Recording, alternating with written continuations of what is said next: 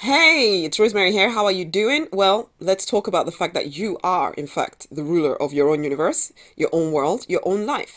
And yet you keep giving away your power as though other people get to tell you what you must do. And honestly, if you're being particularly honest with yourself, you are being slightly chicken. I know, it's true. And I used to be a chicken too. So I know what I'm talking about. I had big ideas of what I kind of wanted to do, but I never actually made a commitment to create it until I had to. And I had to when I went bankrupt. I had kids, and I absolutely knew that I couldn't return to work and keep living that half life that I'd allowed myself to live to date. So it became a bit of a do or die situation. Or more to the point, it was a do or never ever see your kids grow up, basically because you're at work all the time type situation. So I made it a must. And I made my property investment management company actually work for a change rather than just dabbling out a business that never actually worked. And suddenly I found a way to work with mentors and mastermind groups, even though I was broke. There were no excuses for me anymore. I knew what I needed to do. So I got on and found a way to make it happen because I took responsibility and I chose to become the ruler of my own world. So the question for you is this: are you ready to do that yet? Or are you still in the I'll just talk about it kind of phase?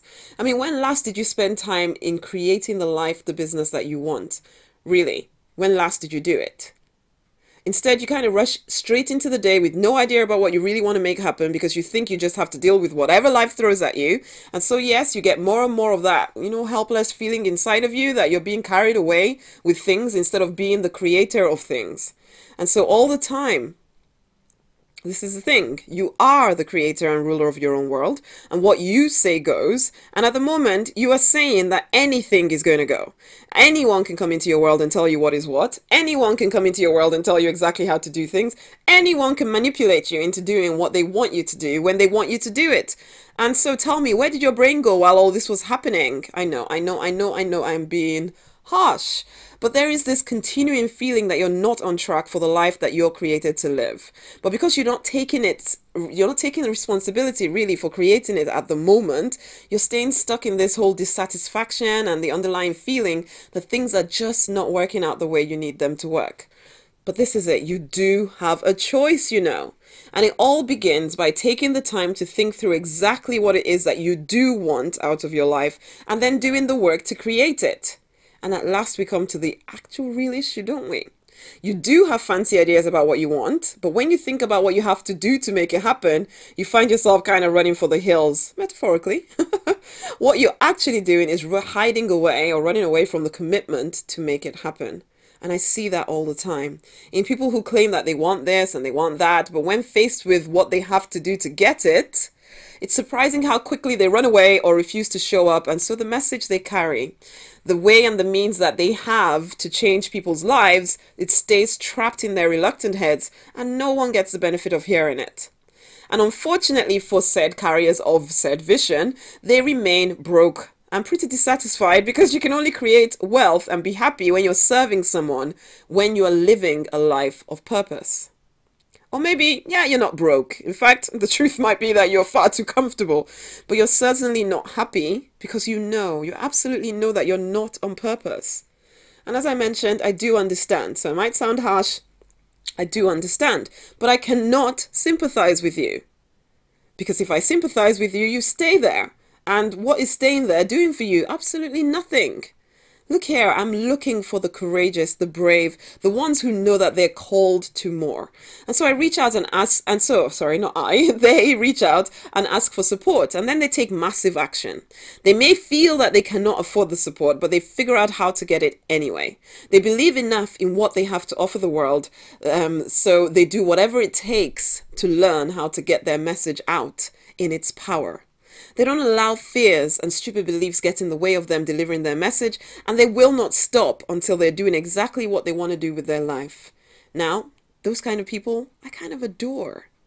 And you could be that kind of person, don't you think? Because they're not waiting for someone to come tell them to get on with creating the life they want. They're chomping at the bit to get out there and make stuff happen. They may not always know what they're doing, but they don't allow that, I don't know how, to stop them. Oh no. They begin anyway. Also, they take their inner world seriously because they know that everything affects everything. So they're not ashamed to talk about whatever is bothering them so that they can remain clear and free to charge forward and create their dream life. Their dreams are bigger than most of the people around them, and they have stifled them. Yeah, they felt stifled before, but they're now ready to step away from the false limitations and step right into their best expression of their life. And they're no longer waiting for permission to do it. So question, are you one of those people? Are you one of those creators? Or are you still kind of wimping out at the first sign of difficulty? Honey, you can have whatever you want, but you have got to want it enough to keep doing the work to get it. Everything you want is first of all created in your head, and then it's written out for you to plainly see, and then it's followed through with action until the vision becomes reality. I'll repeat that again. You first of all visualize it or see it in your head, and then you write it out so that you can plainly see it, and then you follow it through with action until it becomes a reality. So that's it. You don't stop till it becomes a reality. So what stage of creation are you at? How determined are you to be the ruler of your own world? Not that you can stop being that anyway, because you are, whether you're being wimpy or whether you're being powerful, okay? Now, this is the thing. If you are serious about creating the life, the business you want, rather than settling for something you really don't want, then you need to pop on over to the business growth pack at rosemarynonny.com/toolkit. And I would say that your first step is to get into the Deliberate Millionaire by going to rosemarynonny.com/Deliberate Millionaire. Project 334K is underway.